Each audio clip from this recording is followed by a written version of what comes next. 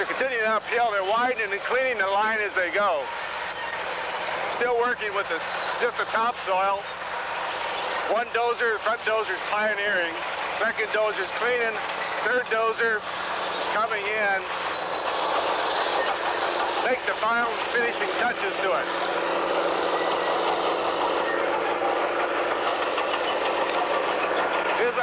His objective is to clean up anything that's left over and to make sure that the line will hold.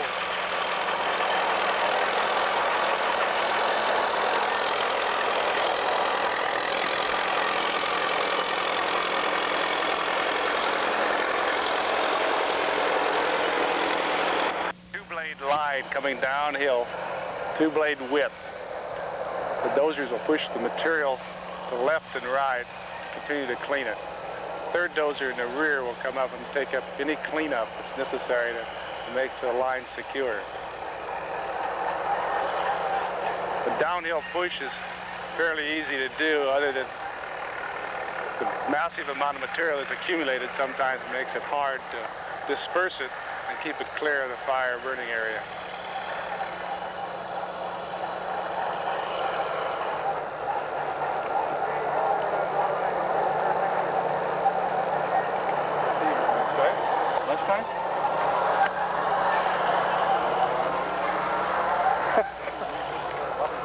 You got slides going down? Two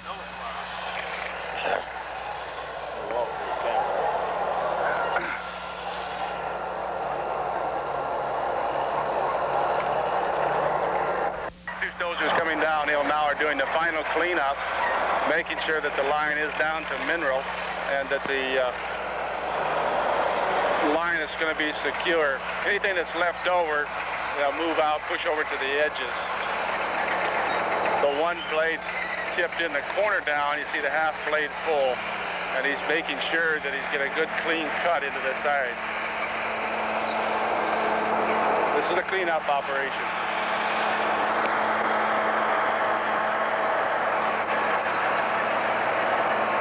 Okay? Should have a nice clean hillside there.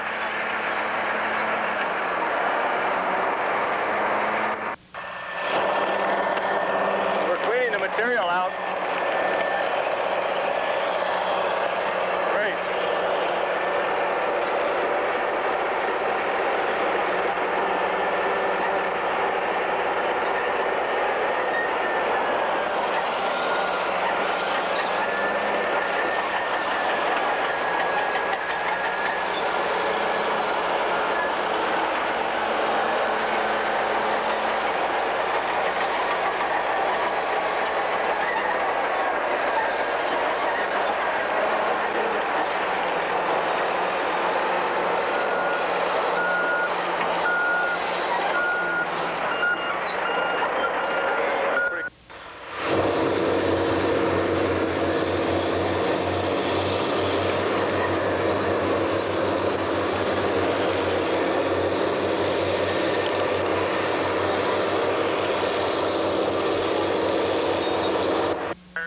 Tops of the dozers. The brush is about between 10 and 12 feet high.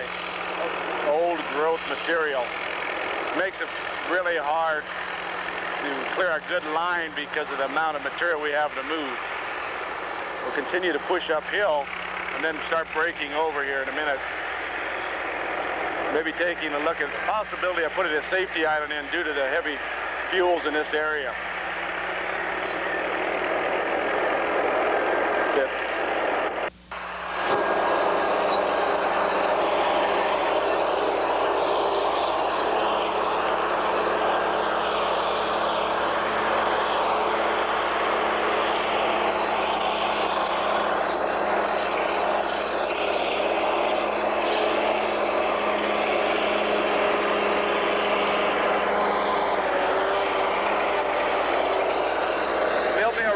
Safety island right in this area. Especially more to you guys is right.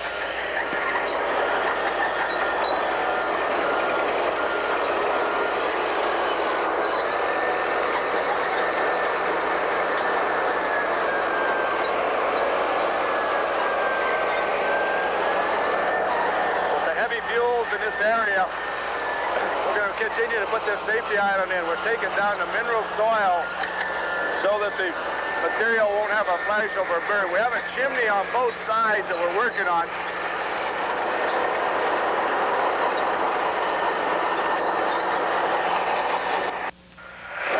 This safety island is going to be completely cleared of material. We're going to go down to the mineral soil so that if we run into a problem with a dozer of having a flashover in fuel, you'll have a place to move out into an area and park. The material will be completely pushed downhill and back.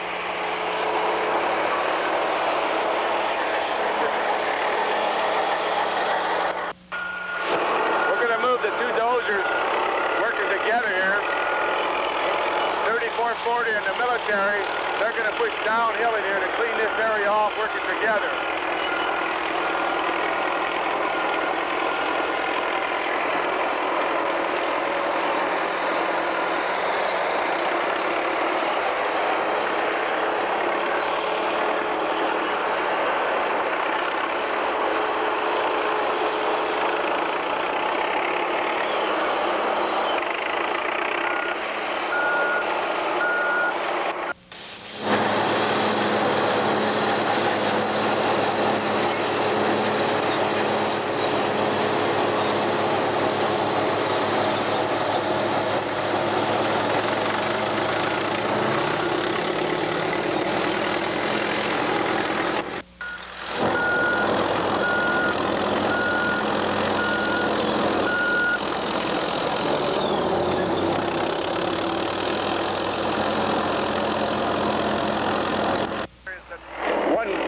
Doesn't have communications, which is a military dozer. Okay. Communications are very important in this type of operation because the only way he can communicate is by hand signals, so he has to be very aware of what's going on and the people around him. The other people are kicking rocks down and rolling down the hill. Well, if he's not aware of it, he can't hear it on the radio, so he's got to keep his eyes and ears open. What's happening around him?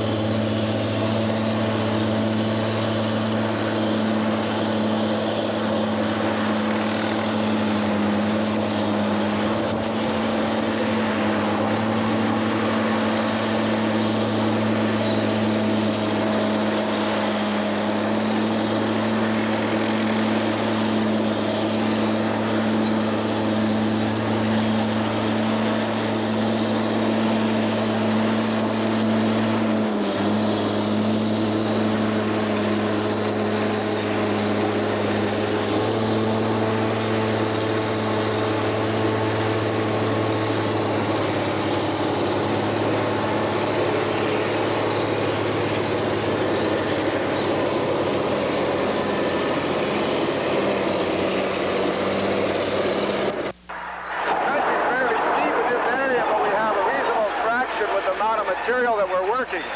It's very loose, heavy percentage grade, as you can see. It's very steep material, very loose, sandy material. However, the last dozer that came down cleaned it sufficiently that he could get traction for the rest of the dozers so they could make it back up. They've in that heavy rock outcropping area, the lower dozer's having trouble getting up to where the upper dozer is. They're pushing dirt around, pushing it down over the boulders so that he can get some traction on it. The boulders that you see outcropping, the large ones, he gets the track up on it, he can't move, and he loses maneuverability, he can't climb over them. So the upper dozer will attempt to get as much dirt as possible and push down and cover the heavy rock outcroppings.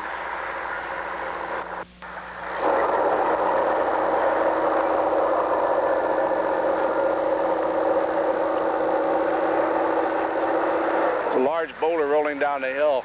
That's very typical of what happens in this type of terrain. that type of terrain, this boulder's rolling down like that, takes out people and equipment. It's the one that rolled down the hill on it. You can see by the size of it, very large. The bulldozer coming down beside it. The rock is about 5 feet high, about 7 feet wide, probably weighs in the neighborhood of 2 or 3 tons. This type of rock will take out a piece of equipment like this bulldozer, catching it in the side or in the canopy and injuring the people or personnel that work in the general area of it. The rock is uncontrollable after you push it with the dozer.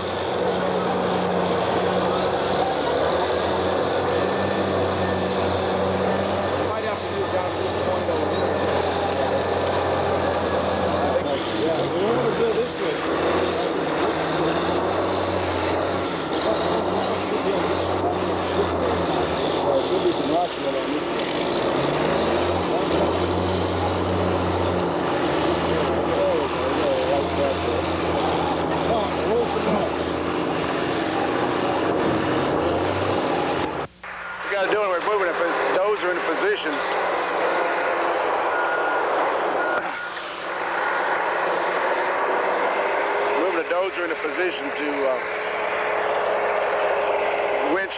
winch the lower dozer out. If we can't get the middle dozer can't get out, we're going to have to move up to the upper dozer, 3430.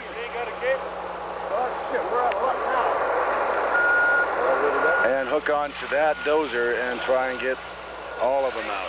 That's why we have the one dozer left up high as a safety dozer in this situation.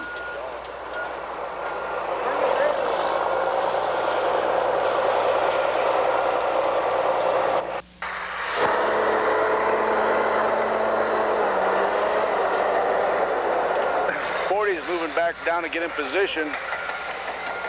He'll run his cable down.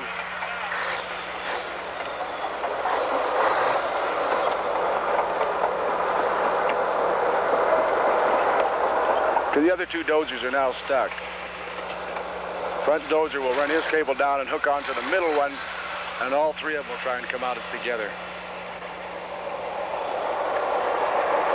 Dozer's moving up, pulling the cable up tight to get a good position so that he can pull the second dozer.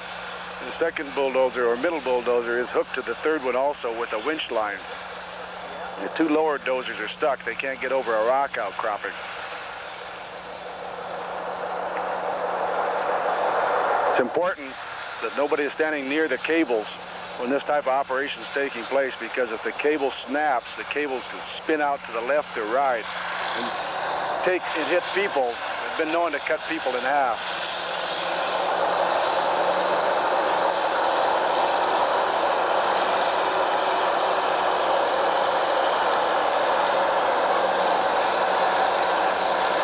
Pull the one off. Now we're pulling the bottom dozers pulling out, pulling each other. This is a daisy chain operation that takes place sometimes in very loose terrain, such as you see here. Safety is very important, and coordination between operators is very important.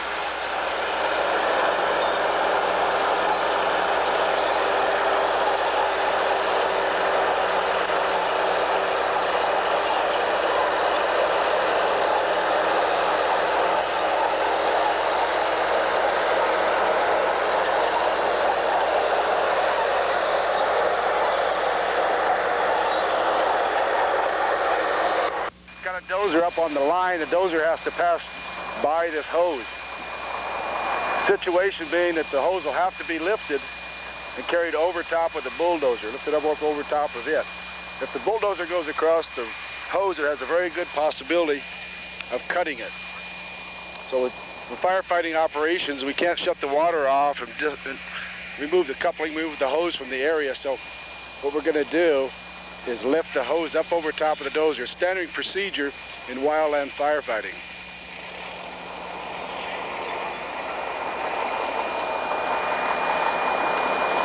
What they're doing is lifting the hose up in the air, trying to clear the dozer with it.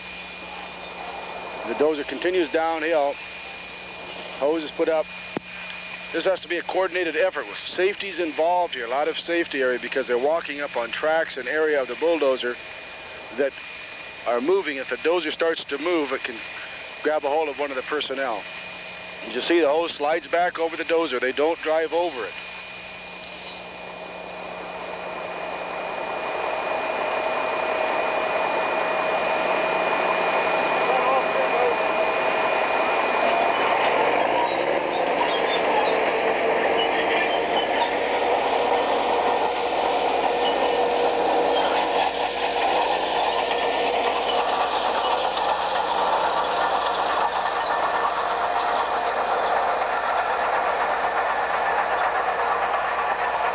Fire hose. Again, the fire hose is being used for firefighting. The bulldozer operator comes up, picks up some dirt, moves the dirt over, attempts to cover the hose to a point that he can get his tracks over without damaging the fire hose.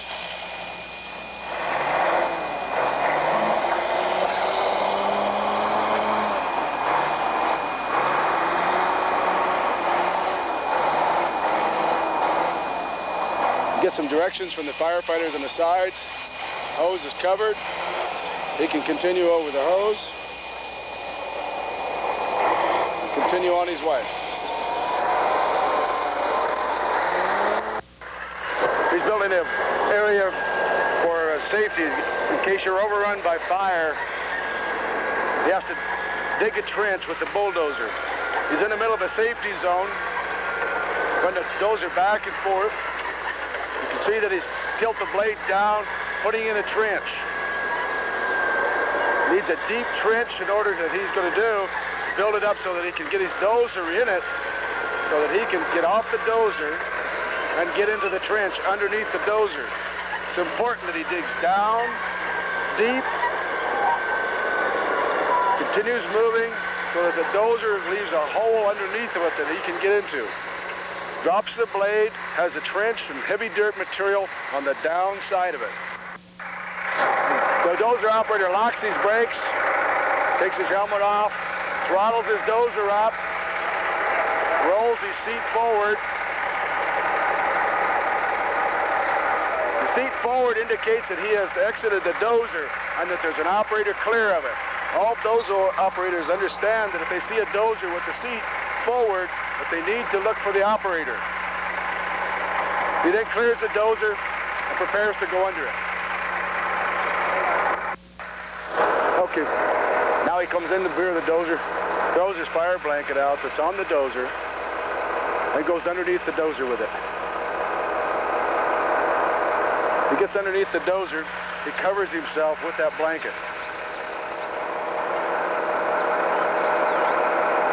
Until the fire passes over him. The dozer will protect him because of all the sheet metal and the iron. Fire would be coming up from the front of the dozer. The dozer's pointed towards the fire and on an angle. The lower side of that dozer is towards the fire, and the berm that he's put on the lower side of the dozer is angled towards the fire. And that's his protection, is the dirt, the track, and the side of the dozer. After putting dozer lines in, it's important that we put in water bars, help to stabilize the soil and for erosion control. Sometimes when they're operating on a fire line, if we have time, we'll put in water bars as we go, or after we come back, we'll put in water bars. The idea of the water bars, you see, is to position it so the water goes off down the hill controlled. Some soils make it difficult to put in. However, most of the time, if they're put in correctly, such as this, with an open throat, the lower end has to be opened up, which is called the throat. With that throat open, we can continue to control the water. The distance between them on very steep ground is approximately 50 feet between water bars. On ground that is a very low grade, or a low percentage of grade, we can then put water bars at 150 feet. But it's important that we put them in correctly with an open throat. back, dragging back to get the water to flow into it, if at all possible.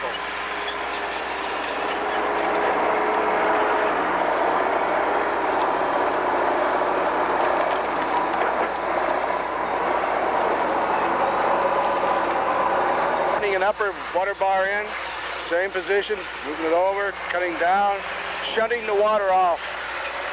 Shutting the water off to the left. You see him turn, cutting the material, lifting the blade, and then he runs out to keep the throat open. That lower end is important to be open. If that throat is closed, the water can't flow out. Clear out, track breaks over, shows that the dozer.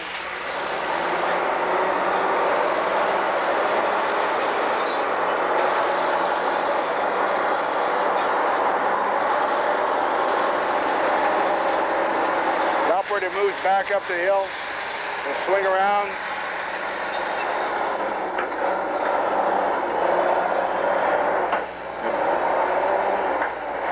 Clean it out.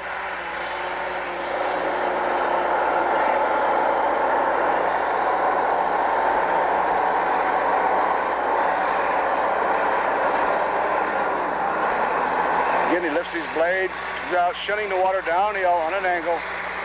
Open the throat up so the water will flow out right in that point.